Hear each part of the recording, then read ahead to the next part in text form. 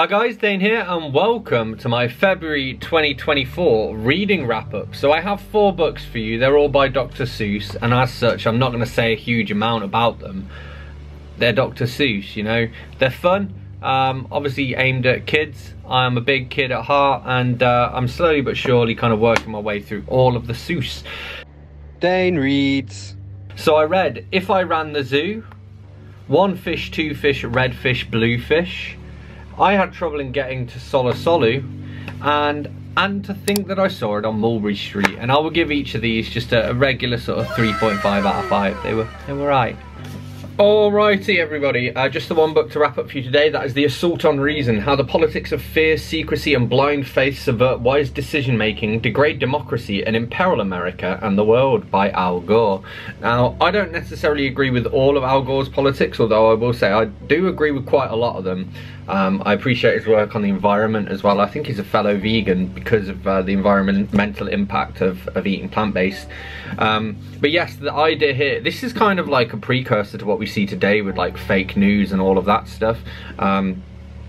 It's, you know, the way that politics has gone from being a two-camp thing where you're either for or against me and people don't see the nuances. And it's a shame because he's obviously a politician, so the people who most need to read this book, half of them are going to be people who disagree with his politics and therefore don't see that there can be nuances, so therefore they won't read it. The other half, I guess, will be die-hard Al Gore fans who maybe he then sways to see things against his points of view, who knows. My cat is being very distracting in the background there. But yes, I did enjoy The Assault on Reason. I do want to read An Inconvenient Truth at some point as well. I listened to this via audiobook and it was a good way to do so. I would give it like a pretty strong 3.5 out of 5, decent-ish non-fiction. Alright guys, just the one book to wrap up for you today. That is The Emerald Wand of Oz by Sherwood Smith, illustrated by William Stout. This is a new entry into the Oz series, published in about, I think it was about 2005, something like that. Let's have a little look. Yeah, 2005, very nice. It's the first of 3, I believe, by Sherwood Smith. It's illustrated by William Stout. Follows like basically some kids who are from the generations after Dorothy. It does have a definite modern feel to it, but in a way that I quite enjoyed. Also, I enjoyed the fact, like, even in the illustrations, the kids have got like an electric guitar in a bedroom and stuff. And our 2 main characters in this, one of them is very much a skeptic and one of them isn't, which added a really interesting vibe to it as well. So, you know, one of them is all like, oh, Oz is amazing, and the other one is like, Oz doesn't exist. And the only thing I didn't like, but I understand why they did it like that, is that they end up in Oz from following a tornado, which obviously has been done. And I liked about the later Oz books, I mean, I've read 40, 50 of them by now, and I like the fact that as, Jesus, I just wrecked it trying to take this sellotape off. This is a former library copy.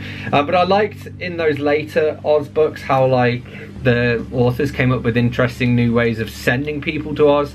I just kind of wish they'd continued that tradition here. But overall, probably a 4 out of 5. One of the better ones. Again, it was more approachable from being from the fact that it's a more modern take on Oz as well. So, did enjoy. Alright, just a few books to wrap up for you. So I read Wish You Were Dead by Peter James. This is one of the quick reads books, so these are designed to help get people into reading. I think actually when you buy them, they only cost £1, which is what? Slightly more than $1, like $1.20. And oh, hi Biggie. And whenever you buy one of these, they then donate another one to, you know, people who are struggling to read.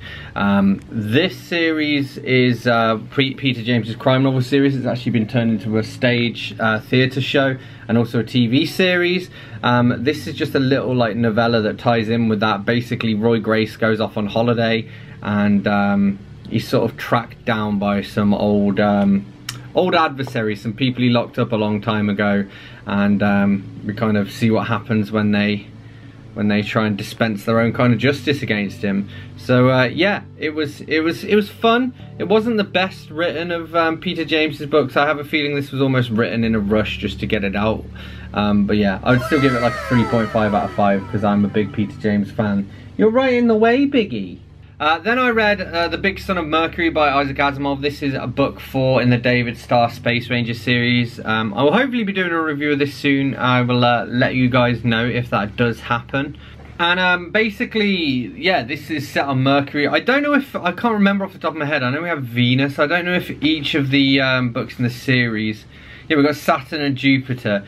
So it's kind of cool that, you know, it goes from planet to planet, basically. And I really enjoy the David Starr books. This one was no different. It certainly wasn't my favourite of the lot. I think the Venus one was my favourite, even though Asimov himself said that it wasn't scientifically accurate. But yes, probably a strong 4 out of 5 would recommend. And then I read Great Expectations by Charles Dickens. I have this edition here that's like super dense looking.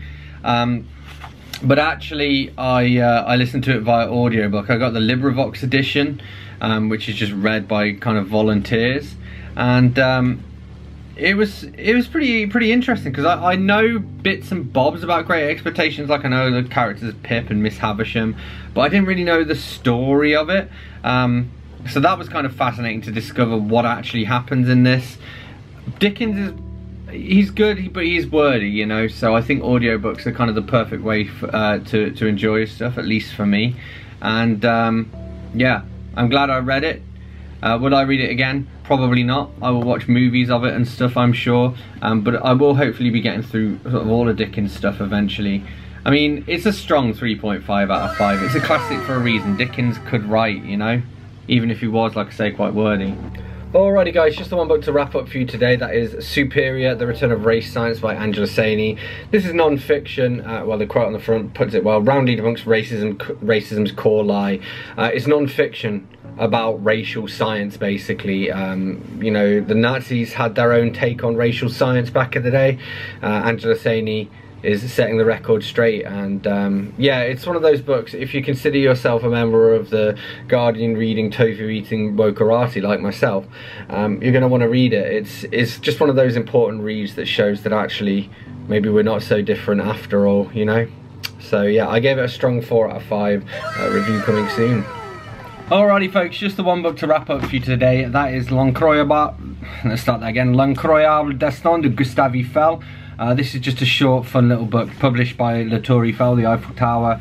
It means the incredible destiny of Gustave Eiffel, and basically tells the story of the guy who designed the Eiffel Tower. And it has some fun activities, some quizzes, you can write in it, all of that stuff. It was a lot of fun, so I'd give this like a 3.5 out of 5. Short but sweet review. I mean, there's not much to say about it. It's only 30 pages, 20 pages. Alrighty, so it's wrap-up time, and I have just 2 books to chat to you about. The first is Les Expressions Francaises Expliques aux Enfants by Les Editions Bonhomme de Chemin.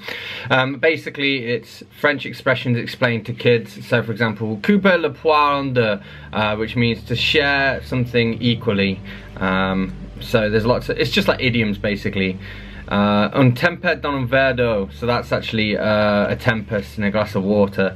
A lot of them are English proverbs as well, and it actually explains in this when they originally came from English too, so it's kind of got the etymology behind them as well as just the expressions and some examples of them being used.